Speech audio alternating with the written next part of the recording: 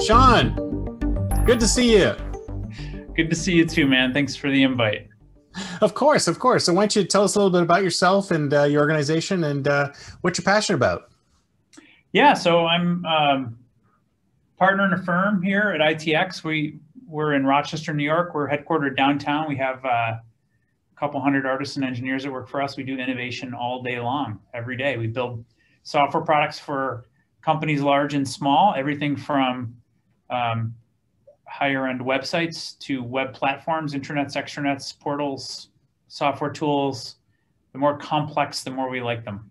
Nice. So, yeah. And myself, I've been in this business pretty much since a kid. I started coding at like 11 years old on a Commodore Vic-20 and never really stopped. Didn't go to school for software. Actually went to school for molecular genetics. Nice. And then transitioned into software later on in life. And now I teach leadership at the Simon School of Business at the University of Rochester. So pretty diverse set of things that I've done in the course of my life. I love it. You got one up on me though, because I started programming on a Commodore 64. So I was a little earlier. The generation prior. That's funny. I remember a buddy of mine. I have one of the original. Sorry. This won't need any more memory than it already has. And I'm like, what?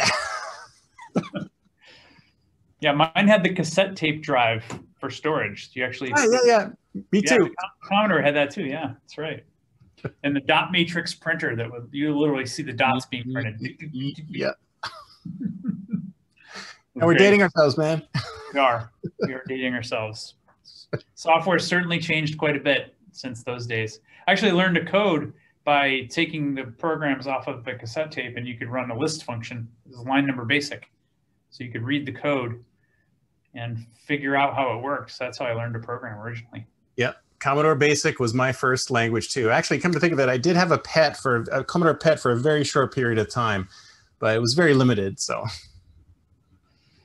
yeah. So now I'm passionate about innovation and leadership and empathy and where those things kind of intersect, and that's what I teach on at the Simon School, and also through some other leadership channels. I teach and do some speaking for CEOs and key leaders across America. So, yeah. So where does empathy fit? I love that. So I can hear leadership and innovation, great, but where does empathy fit in the whole puzzle? Yeah, well, in my opinion, I think the intersection of leadership and empathy is, I define leadership as a function, and you could draw it as a mathematical function. I have a little chart that I do for that. Function of two different forms of empathy. It's cognitive empathy, our ability to tactically influence the behaviors of others, and then affective empathy, our ability to cause more caring to occur in the context of our work together. So if you're leading any organization, any team, it's about getting the team to gel so that innovation occurs. And it's really fundamentally, it's about motivation. So all creativity comes from motivation. And what leaders do is they create the space for that. And you do that through your language, through words, through conversations, by expanding the horizons of the people that you're leading. So you're giving them a license to innovate, or how would you put it? Yeah. Well, can I draw for this, or is this going to be largely audio? Draw away. I'll describe it. All right. So let's talk about leadership. That's what I like to do. I like to draw. So if you think about leadership in the context of these two forms of empathy, here's how it looks. Like, it starts with cognitive empathy, which we talk about all the time in leadership circles. This concept of cognitive empathy being it's often described as emotional intelligence, or EQ, and they say EQ is more of a predictor of success than IQ, right? You've heard this before. And EQ is about our leadership capacity or capability for influencing those around us, for causing behavior change in some context. This is what we want to do. We want to influence the behaviors of others to make some change in the world, yeah?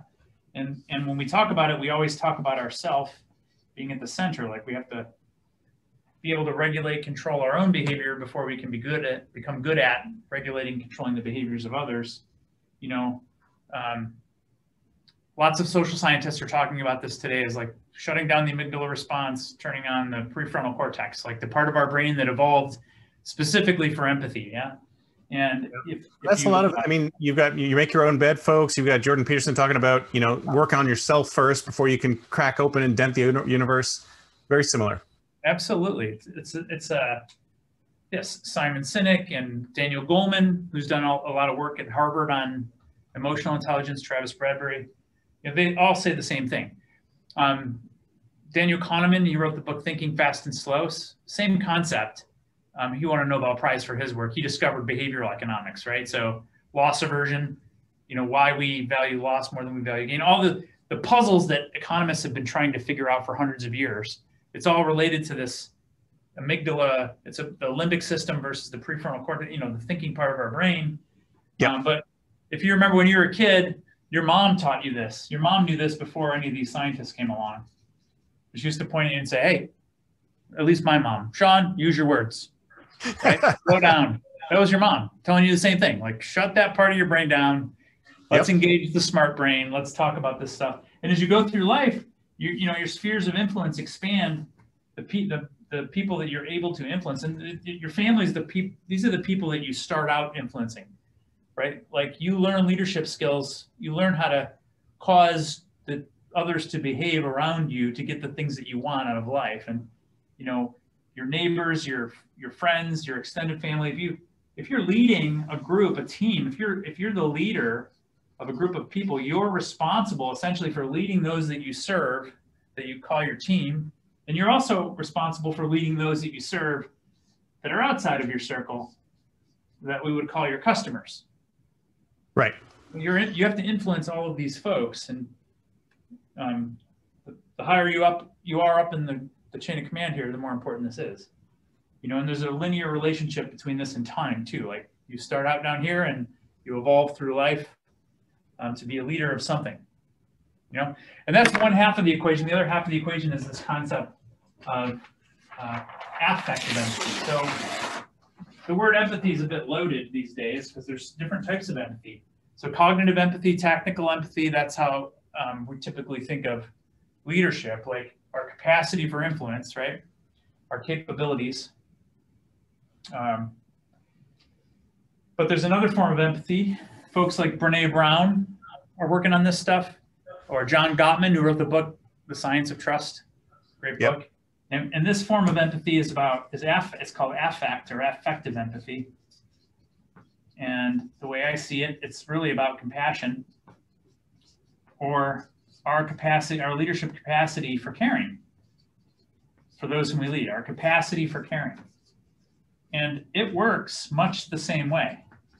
It starts with, and Brene Brown talks about this, you know, you gotta start with yourself, or Jordan Peterson, if you're a big fan of his work, you start with the self, figure that out, and then, you know, you can expand your spheres of who you care for.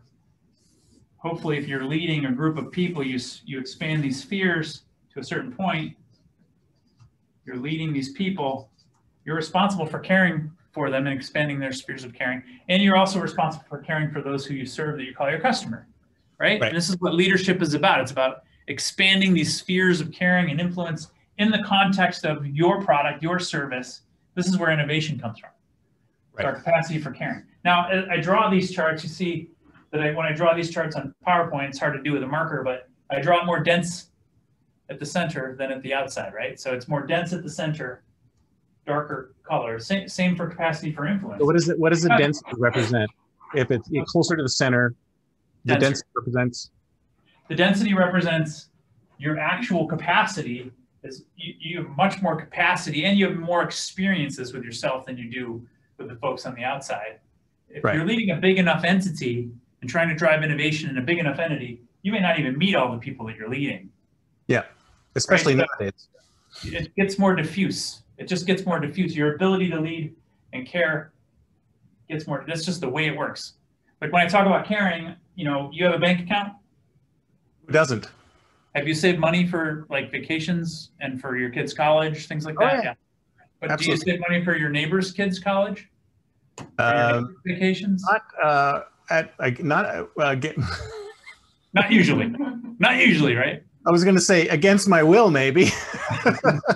Right. So the point I'm trying to make, it gets more diffuse, and that's normal. Like that's just the way it works. Yeah. But here's the key about leadership. Like leadership isn't about your capacity for caring, your personal capacity, or your capacity, your personal capacity for influence. It's about your ability to scale influence through others, and your ability to scale caring through others. And this is what all the great leaders of our collective history have in common. You know, this is what they did. Let me prove it to you in a mathematical framework. So if you take these two scales, and you plot them very simply, plot them like on a linear chart against each other. We've got our capacity for influence on the x-axis like this, capacity for influence, and our capacity for caring on the y-axis.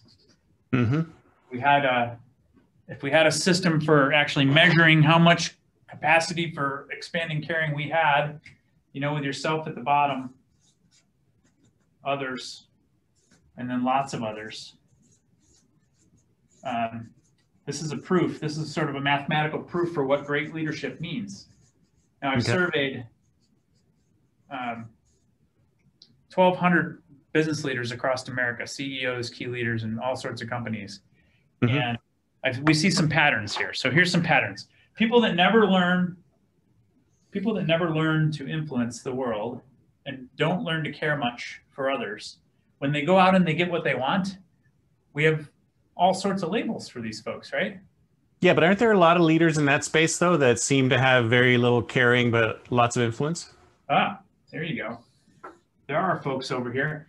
So to finish this pattern out, you know, if you study the prison systems, 24% of the people in the prison systems are diagnostically psychopathic by the DSM standards, right? So these are the takers of our society. And there are lots of people who gain influence, you know, who don't really care much for others. And maybe by most traditional measures of success, to your point, they may be seen as successful. Right. You know, you might not want to throw any names out there, but I think in some of the cases. Sorry, what was that? You know the type. Oh, we all know the type. You know, in the business school, some of the Harvard business Gordon Geckos of the world. Let's say the Gordon Geckos of the world. There you go. Okay. There you go. Yeah, in the Harvard business cases that we study in the MBA programs that I teach, Enron or Theranos. Yeah. Like Theranos, she Elizabeth Holmes, she was able to build $1 billion organization on a stack of lies. Exactly. Or, you know, the largest pyramid scheme in the history of mankind, right? Bernie Madoff. So lots of examples of high amounts of influence through manipulation. Anyway, it's a form of leadership. So, but another pattern here is that there are lots of folks that may be highly caring but don't have much influence. Yeah. Exactly. Lots of them, and most of us, I think, are normal, myself included. I think I'm sort of in the middle here most days, in this normal range. We'll call that the normal range. Sometimes I wake up in the morning and I don't want to talk to anybody, and I don't have much influence. Imagine that. Well, we move around, like nobody's static in any of these things. We move around the ranges all the time. That's exactly right. That's exactly. And sometimes I wake up and I tell my kids Santa Claus is real and they better go clean their room. Knows what's going to happen, right? Yeah. So, but this here's why I think this defines leadership really well. Now, like I said, I've surveyed 1,200 plus leaders across America, and I've asked them, who do they consider the greatest leader? So I'll ask you, who do you consider greatest leader who's ever lived? The rules I give them are, you have to choose someone dead, primarily because I don't want to deal with any current politics because that gets messy. Choose somebody dead? Choose somebody dead, and choose somebody that I would recognize, because although I'm sure your high school coach was an amazing leader, how much impact did you really have? You know, it's like, choose somebody I would recognize. Greatest leader. I can't think of anybody dead. Someone who's inspired you from the past. Come on, it's got to be somebody. Doesn't have to be a business leader, political leader. I'm a very strange guy. I don't get inspired by a lot. I've only realized recently that there's a few people who do inspire me, but neither of them are dead. Oh, All right. Well, I've surveyed a bunch of leaders, and the answers that I've gotten are people like, you can put the slide up. It's people like Abraham Lincoln, Mahatma Gandhi, Martin Luther King, John F. Kennedy, Mother Teresa, Ruth Bader Ginsburg. She comes up a lot. Nelson Mandela, Maya Angelou. These, I typically get the same list of people. Yep. And you have to ask yourself why. Like, why do I always get the same group of people? And it's a pretty small list. Mm-hmm. If you think about what these great people did, freed the slaves, put a man on the moon, ended apartheid in South Africa, changed the social fabric of India. Yeah, huge things. Huge things. They caused a shift in normal people. This is the key. From the bottom left to the upper right. So, in my opinion, that's what we should all be striving for. That we don't have those causes. Like if we're running a business, we're profit mongering capitalists, right? And at the end of the day, this is what we're trying to do.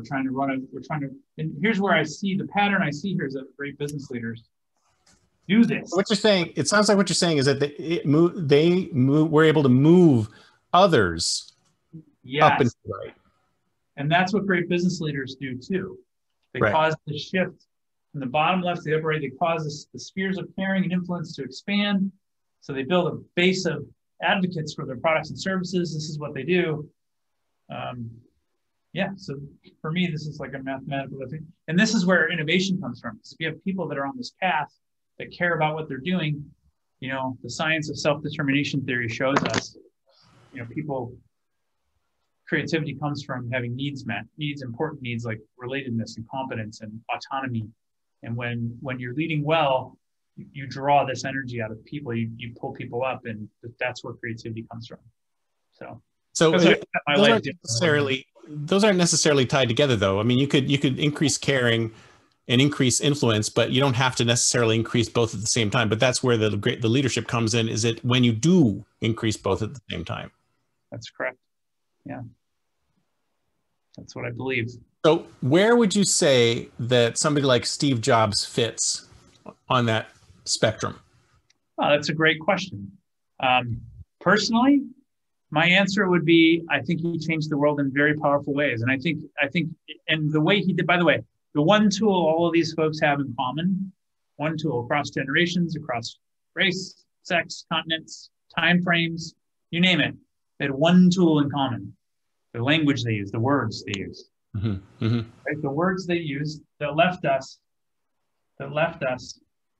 and have caused this shift. So they cause conversations to occur even when they're not around that lead to action. Words lead to action.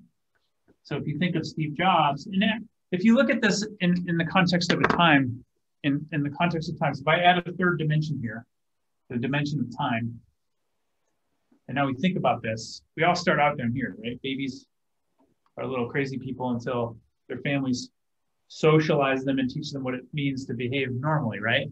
Right. And over longer periods of time, there's a pattern that I see in really, there's a pattern that I see in lots and lots of business leaders.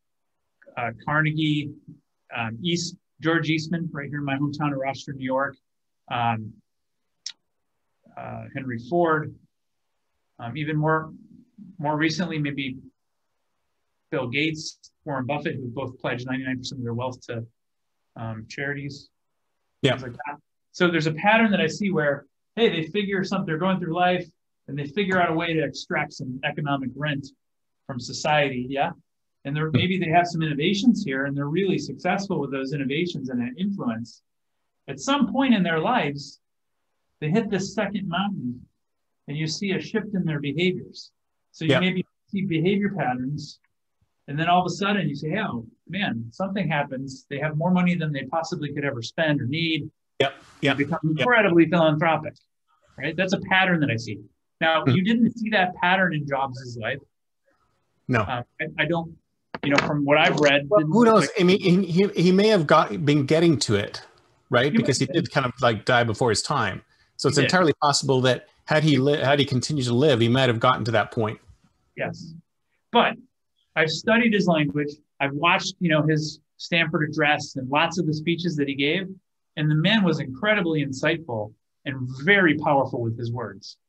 You know, you got to start with the experience first. You got to start with the customer and then work backwards from there versus what all of his competitors were doing, which was coming up with some whiz-bang technology and then figuring out how to sell that. You know, he was very insightful about this shift that he was causing with technology.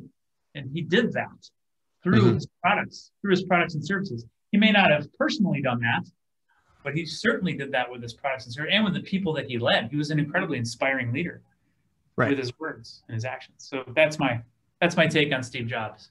But what somebody could argue that the iPhone itself didn't have a lot of, they didn't listen to a lot of customers to create the iPhone, right? There wasn't, it was a sort of a secret project, and then boom, it was out there, and then it was loved. So this model doesn't describe anything about listening to customers. I have a whole theory on that. Like, yeah, Steve Jobs' famous quote, he didn't even believe in focus groups, right? Yeah, exactly. I asked my customers what they wanted, they would have, oh, that's Henry Ford, right? They would have told me faster horses. My customers don't know what they want until I show it to them, right? That's Steve Jobs. Yeah, exactly. Similar, but a very similar mindset. Very similar mindset. Yeah, well, my take on that is, you know, there are very few people out there that are really that insightful. Yeah. And most of us aren't that. We have to navigate it. We have to experiment our way into success. Right. So you've got influence, and you've got, well, influence is largely a external thing though, right? I mean, isn't influence driven by how the rest of the world sees you as opposed to how you can present yourself to the world? I see influence as a function of your competence. Like it's very hard to be influential if you don't have competence. That's why I call it a capacity. It's a capacity for influence. Like you have to be somewhat competent in order to achieve anything. So it's a function of your ability, your actual ability to cause this change to occur. And I've got a bunch of deeper frameworks that that describe how this works. But in my opinion, it's largely about creating a group of advocates for your cause. Like it's about creating the language, vision, understanding who you serve, what problems you solve, and how you're going to know that you're successful, and drawing people into that created future together. I have a framework, I call it the momentum framework, that describes how to do this, like specifically. And there's a line. If you draw a line down the chart here, I believe most of us normal people, about half the time we spend below the line, going about our lives, and leading in sort of a manipulative way. Yeah. Because it works. It's expedient. That's where the Gordon Geckos of the world live. Yeah, but we do too. We do things, like I said. Well, everybody does. I mean, human beings, it's part of our DNA to manipulate. It's part of our DNA. Call it that. We might not call it manipulation, but we do it. But that's what we're doing. Yeah. And what we want to do is we want to do things that are more inspiring. We just don't know how. And I think great leaders do. They do it by default. They kind of do it out of gut. And the key is to keep the ratio of inspiring leadership behaviors to manipulative leadership behaviors, right? It's to keep the ratio high. Because this type of behavior in leadership is more sustainable. Like if you're using this, you got to keep doing it. You get low quality motivation out of this type of behavior, but this, you get high quality motivation out of it. So I've created a framework. It's a much longer conversation, but I've created a framework for how leaders can actually cause more inspiration to occur through having a clear vision, making sure that they're motivating their teams, and then on the competence side, making sure that they have the right capacities in place to execute, and that they have skills, tools, and capabilities to grow. So where does innovation come in at this point? Is it like part of the concepts that are dragging people into that? Actually, let me backtrack a bit. I'm looking at your graph and I'm going, is the perfect place to be like a 45-degree angle directly from the point zero? I think so, but it's different in every ecosystem, and that's what the leaders got to figure out. Right. And then, so where does innovation? How do you drag innovation out of that? All right. So here's my belief. if you have the right goals and you create the right environment, so I call this the shift from the bottom left to the upper right. I call that momentum.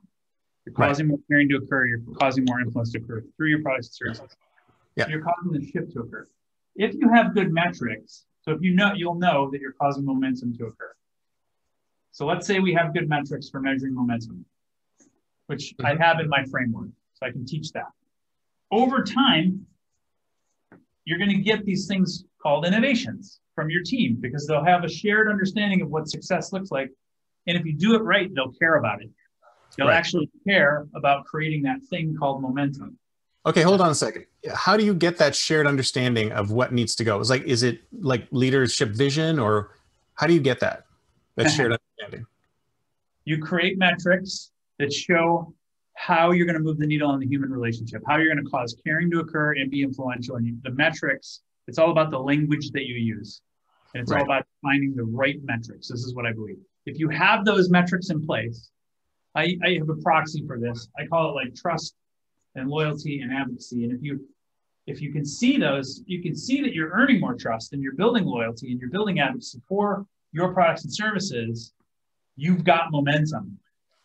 So I've got a whole framework for teaching leaders how to create trust, how to create it, how to measure it, then how to create it, how to measure loyalty, how to create it, how to measure advocacy, and how to create it. If you have them, see what happens is most businesses, they operate on the status quo. Like they're just going through the motions and they may make a profit. Do you know who Grace Murray Hopper is? She was the first female U.S. Navy admiral. Oh, cool. Ever. And she also was one of the early programmers of the COBOL programming language. She's responsible for the term bug. Is she the one who discovered the first bug in the system? Yeah, it was like a bug inside of a transistor or something that they actually found. But she's also responsible for the phrase, the most dangerous words in business are, this is how we've always done it around here. We've always done. So that's Grace Murray Hopper. When we have an innovation, what happens if we're leading well, right? We're leading well and we're smart. We cause this thing to occur. I define an innovation as any tactic or idea that when we deploy it, we see it arise in momentum. Trust, loyalty, or advocacy. We'll know because we'll have metrics for that. And when we have an innovation, we get value out of that for a period of time, right? And it decays. It's going to decay. It's going to start decaying right away. And at the apex here, either your competitor copies you, or they come up with a better innovation, or it just becomes the status quo in your industry. But while you've done that, in that interim time, you've captured a whole bunch of goodwill in the form of trust and loyalty and advocacy. Okay?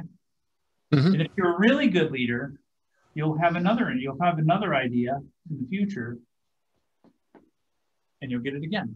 Shouldn't those overlap though? No, this is time-based. So you think about it, you come up with an innovation, you get value. You come up with another innovation, you get some value. Here's the key. What great leaders do, whether they realize they're doing it or not, Steve Jobs, I think, is one of these people. He had a way of doing this, is they cause what Daniel Goleman calls open awareness in his book, Focus. Or Kenneth O. Stanley. Kenneth O. Stanley's he's a pretty famous AI researcher. He's got a talk. He wrote a book called titled "Why Greatness Cannot Be Planned." It's about it. It's a great book. It's a short book. You should read it. He's actually trying to take AI and cause creativity to occur from AI. It's brilliant. Brilliant work. So, but he's figured out like it doesn't work that way. You can't just force innovation in any context. Like Archimedes in the bathtub, it just hit him, right? But it hit him because he'd been thinking about it and thinking about it. He had open awareness around the problem he was trying to solve. Exactly. Right? So if you can create the right open awareness with the right metrics that are informing the conversations that are occurring in the hallways when you're not in the room, then your whole team's thinking about this. And if you use metrics that people actually care about, see the thing about self-determination theory, which I mentioned earlier, understanding the purpose. Like if people understand why they're there, like I'm here to make someone else's life better, they care about that. And if they can see it happening at some sort of scale, like, hey, I did this thing and I saw an increase in trust or loyalty or advocacy. It's informing the conversations. They care about that. They'll be thinking about it, and when you least expect it, it's no longer you that's coming up with the ideas, it's them. And you get these little incremental micro innovations potentially. Mm-hmm. Mm-hmm. Sometimes they'll be big and sometimes they'll be small, but this is the key. This is the key to innovation is you need to maximize the number of people that are thinking about the problem in your domain and engage them in that problem so that you're using the part of their brain that they're not normally using. Like you're using those cycles that are occurring under the surface, you know, the subconscious, so to speak. Yeah. I can tell you, you know, how many times, you know, things come to me when I'm sleeping or when I'm about to wake up because I've been thinking about them for days, you know, and all of a sudden you have that insight. Oh, that's when the best stuff happens. That's when the best stuff happens. So this is where innovation comes from. It comes from this open awareness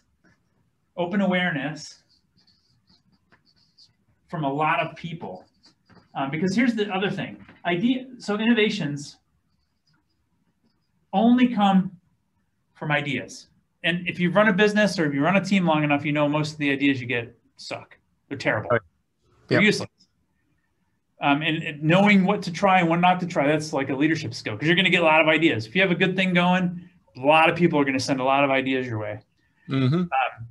But without those ideas, you don't have any chance for innovation. So innovation comes from ideas. Ideas only come from people. Ideas only come from people. Yeah. They only come from people who care about your future. Otherwise, they have the idea and they go somewhere else with it, or they just let it go because they're not going to invest in telling you about it. Yeah.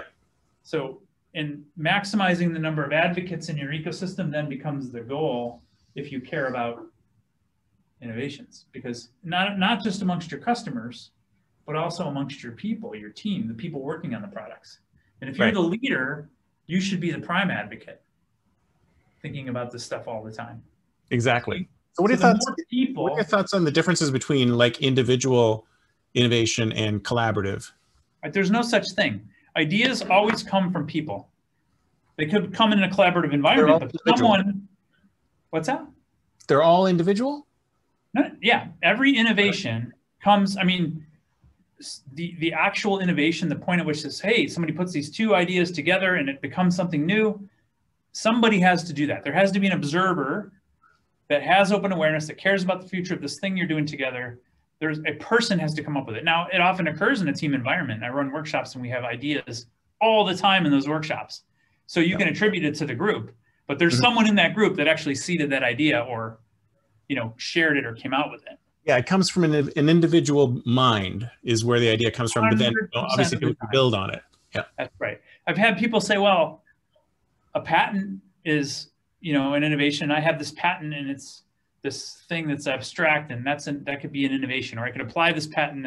But that patent came from some smart mind. And even more important, some smarter mind had to look at the patent and figure out how to apply it so that it actually turns into an innovation. Because it's not actually an innovation until it adds value to the world, until it creates some goodwill, hopefully that turns into revenue. Yeah, not necessarily so. Although a lot of people who have talked, some people who have talked to said, unless it generates revenue, then it's not an innovation. But I disagree with that. I do too, actually. It's not just revenue, because it could be something that really makes your team perform better or causes your team to care more about each other. That's an innovation.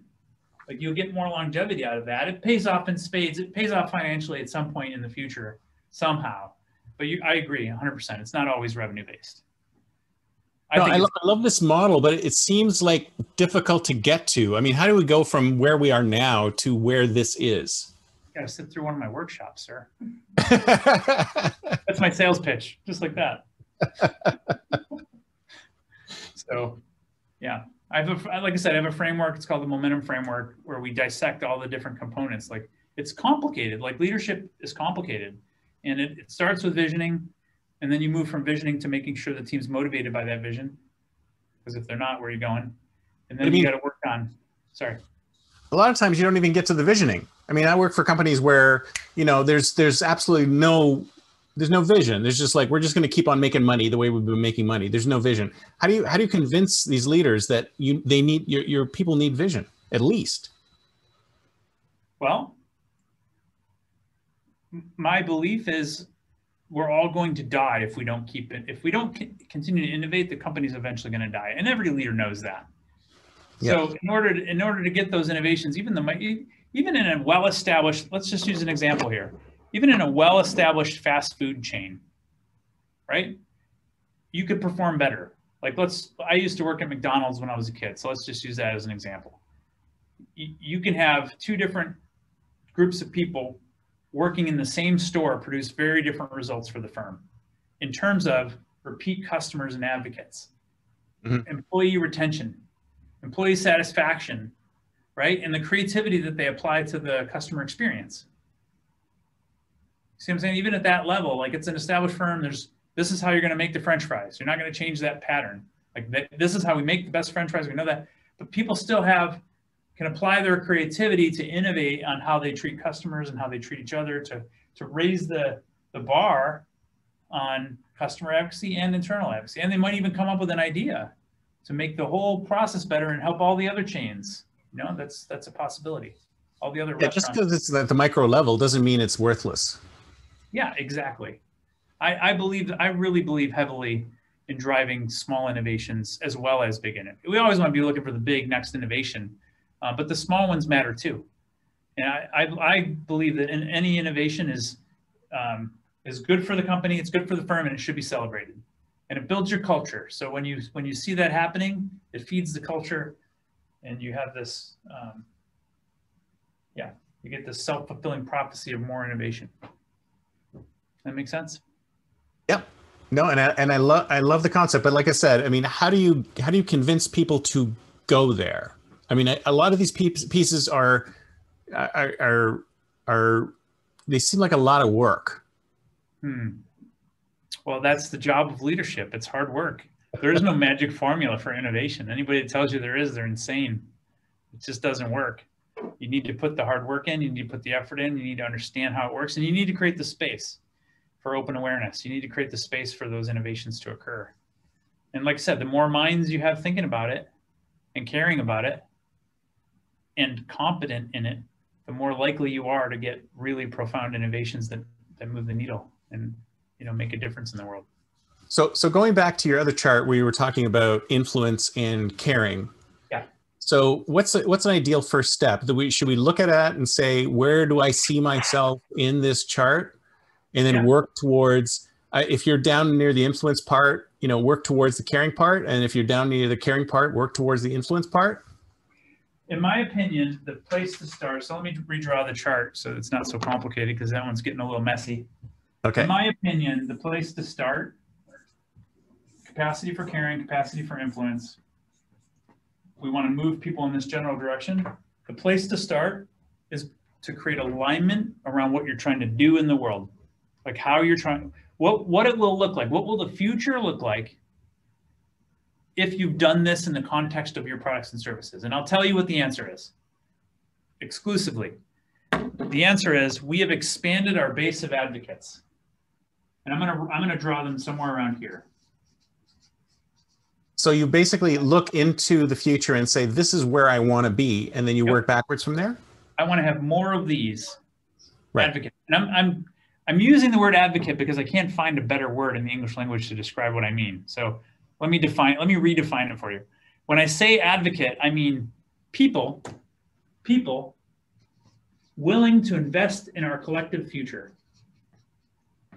Willing to invest in our collective future. Right. And when you go back to all of those leaders you talked about earlier, these are movements, basically. That's what they People did. who are part of the movement. They're part of the movement, yeah. And when I say this, I mean the people working on the product and the customers. Like we want to build that ecosystem and we want to maximize these advocacy relationships that we get from these people, you know? And you have to go through stages to get there. Like you can never get to advocacy unless you first go through a phase that I call loyalty. What does that look like? So define it, come up with a metric for it, understand it, and that's what we're driving for. And you never get to loyalty unless you first earn this thing called trust. And we can create a metric for each of these things if we're purposeful about it and we take the time to define what we mean when we say trust. Because over time, that's where we want to go. And that's what great leaders do. So this overlays with the map, the other map where great leaders live, right? So you cause this shift in normal people to cause more trust foundationally. You cause more trust to occur. You cause more loyalty to occur, and you earn more advocates. And when you get to this point, when you get to that point where you've got a base of advocates that's growing, you have all of these people thinking about your problems and caring about your problems that you're solving, what your products and services do, that are creating these feedback loops. You have a funnel of ideas that's ever expanding because they care about your future. So that's the place to start, is set a metric for that. Let's talk about that word. How will we know we've got that? How do we know that somebody is an advocate? It's through their human behaviors. And you can measure human behaviors, right? And you create the open awareness in your customer ecosystem. That's what you're after. That's the theory. So you have to go back, but you have to go back and figure out where you are, or if you start at the end and work backwards. If you're asking me for a formula, I always suggest starting at the end, like what's the future we want to create, and then work backwards from that. And it's hard because I think most organizations don't even have a really good grasp on who they're serving. Right. Who is my population of customers? Like, I want to serve the whole world. Like, no, like let's hone in. Like every product or service is really engineered to serve a small group of people first. Like, and we talk about, like in our industry, it's this MVP concept that has been exploited. Like, let's get something to market fast and test it, blah, blah, blah. Well, I don't think that's a good approach. I think first you should start with who you're serving. Like, understand the consumer really, really well and the problems that you can solve for them, and turn them into advocates as a result of your solving that problem in a unique and special way. Then figure out all the features you're going to build to solve those problems. Like, let's start with the people that we're serving. That's interesting, because one of the things I've always thought is that you should actually start with your audience before you start with your customers. Yeah. Like, I think it was Seth Godin. Sorry, go ahead. What were you going to say? The people who, if you create an audience first, then these audiences may actually just follow you wherever you go. Agreed. Seth Godin has this concept of, I can't remember, it's minimum viable audience or minimum valuable audience or something like that. Like, figure that out first. Get your minimum valuable audience, and then figure out what problems can I solve to turn them into advocates. Yeah, and that can be done way before you have a product even in mind. Because if you've got your advocates, or at least a small group of advocates, that'll help lead you to where you want to build. For sure. And they'll help you build it. Like in the software space, you don't build a great software product without a group of advocates. Like, you need beta testers, not beta testers that you pay, like beta testers that care about the product and care about the problems it's solving for them. And they'll volunteer. If they have those problems, they'll volunteer. So if you think about it, startup founders are kind of going at it the wrong way completely, because they're coming up with an idea, and then they're like creating the idea and then putting together beta testers, and it's just this linear flow. And the reality is, just start with who they're going to be serving first and work backwards. Yeah, that's exactly what I'm suggesting. Just like Steve Jobs said, start with your customer and work backwards from there. Did he say that? He did say that. Oh, cool. Yeah, that's in one of his famous speeches that floats around the internet. Nice. All right, so let's talk about the future. It's 2031. Where will we be? Are we going to have more leaders looking at this and going, this is what I want to do? Or you think we're going in the right direction generally? Totally. I see lots of trends. You've got democracy, you've got conscious capitalism, you've got a bunch of trends that I see. And you've got this next generation of people in the workforce that really care about why they're showing up to work. And you have people that are like Adam Grant and Simon Sinek and even Jordan Peterson to some degree. Like, if you're going to put your life energy into something, it better have meaning beyond just, earning you a paycheck. And here's the trend I see. I see more and more leaders are thinking about this. Like, think of business models like Tom's Shoes or Warby Parker, where you buy something and a couple of things go out into the world and make the world a better place. Like, people care about that. And that is a trend. And it's going to continue. And the greatest business leaders, here's another pattern I see. They take the profit that they make and they make sure that they take care of their people, and they grow their people. They invest in their people with some of that profit. They invest some of that profit into their customers. They invest some of it into research and development. They make their industry better. They contribute to the product space. They invest some of that into their communities. They give a little back. Yeah. And they're purposeful about it. And they incorporate that into their mission and their language. They make sure they take less from the planet than they give back to it. Yeah.